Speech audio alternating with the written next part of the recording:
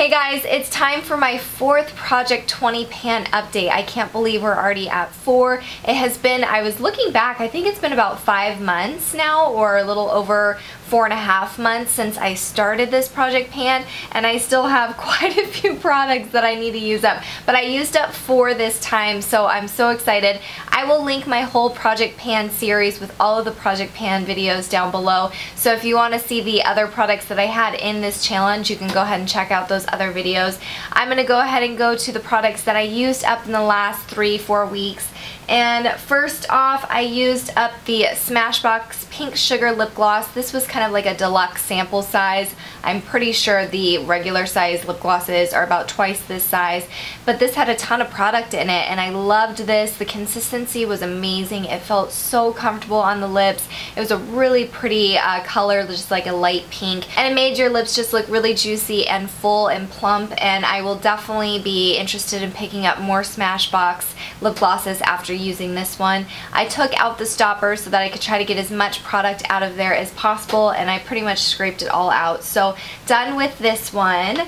I used up my Colourpop eyeshadow. This is so awesome to have used up a full eyeshadow. I can't even tell you the last time I've done that. And this is kind of like a cream finish, so I haven't done one of that in a really long time. I think one of my, oh my goodness, the last cream eyeshadow that I've used up I think was a MAC one. It was like a white base and I loved it like years and years ago, but this is in the color Truth. I will totally repurchase this in the future. It was a great one just to kind of lay down as a base, and I used it all up. I have an unfortunate kind of fail when it comes to using up a product. This is the Julep. This was the nail therapy, and I went to use it yesterday and it has totally dried up. If you it's just hanging out there. It's basically like glue at this point, like super glue. So definitely unusable. Again, tried with some nail polish thinner to see if I can make it better again, kind of give it some life again,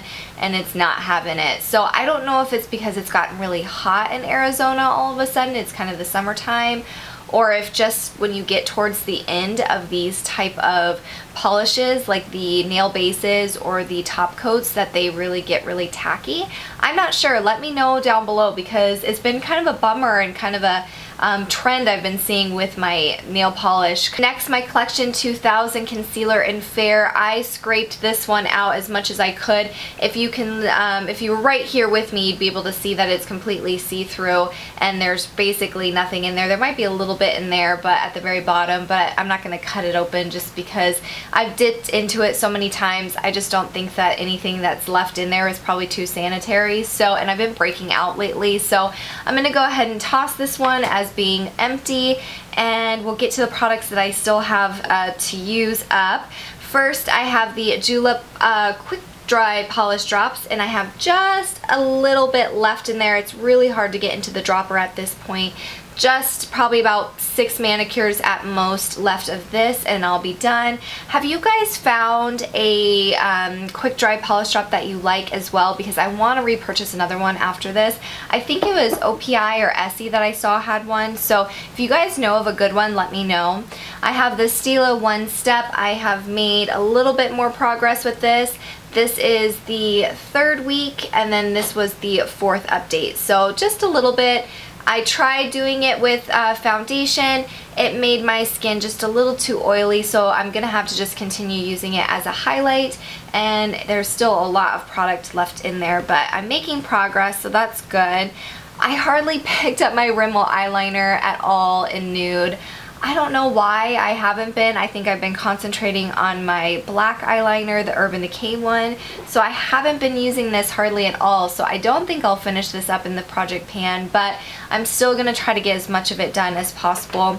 The Urban Decay eyeliner in 0, this is how much I have left. I've been using this as a base actually recently and been putting it all over my lid and then putting a shadow over top, and I really liked it. I actually did that today with the purple grifter color from Urban Decay. So I think that I will hopefully have this done by the next update. This is getting so cute. I love it. This is the Cottage Cheese NYX Cream Stick. It got a little smashed by the cat, but I am getting down really low with this. I can't imagine that there's too much more left to sharpen, just because when you get to the end it gets really hard, but Love this, and I've been using it almost every day as a base for my eyeshadows, especially the really glitter ones from Urban Decay.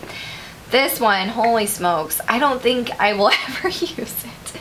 The Too Faced Chocolate Soleil Bronzer, I mean, it's insane.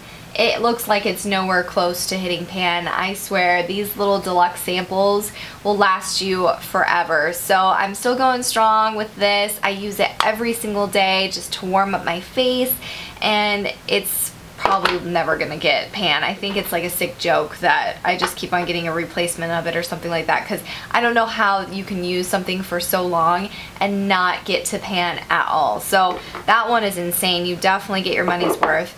The Bourjois Healthy Mix Gel Foundation. This is another one that's going strong. It has actually just recently, the last couple days, been a little bit harder for me to pump. I've had to pump quite a few times to get product out, but product is still coming out. So this one still have product in it. Don't know how much because you can't see with the packaging.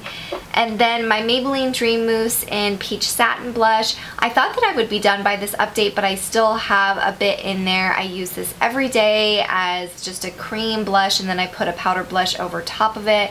I really like this color. I think it's really flattering, and it's very just kind of healthy on the skin to wear by itself or as a base. This is what is left of my Rimmel Mauve Shimmer Lip Liner. Love it. Wear it every single day, typically every single day, especially to work. And it's just a beautiful, beautiful everyday color. So almost done with that. And then my MAC lipstick in, what is this one? Overtime. I tried to attempt to make the marks on there. It's just hard because it's slanted. But this is the third update, and this is the fourth update. And rolled up, this is how much I have left. I really like pairing this lipstick with the lip liner. I think it's a really pretty everyday color. I have noticed though with this lipstick that when I do wear it, it soaks into my lips very easily, and it gives a nice, really pretty kind of almost matte look. But I tend to, at the end of the day, my lips really hurt. So I think that this is kind of drying out my lips, and I don't have like the best reaction to it. But it's nothing like damaging or anything like that. I just have to put some lip gloss on or some chapstick and I'm good to go. I'm going to continue using it, but I won't repurchase it in the future. So that is my update number 4. Let me know if you guys are doing a project pan of any kind. There's so many cool like challenges and tags out there. So any kind, let me know down below. I'm currently doing the Finish 4 by 4th of July that Amber F created. So very excited to do that in addition to finishing up these products. So push the like button, don't forget to subscribe, and I'll see you guys in one of my next videos. Bye!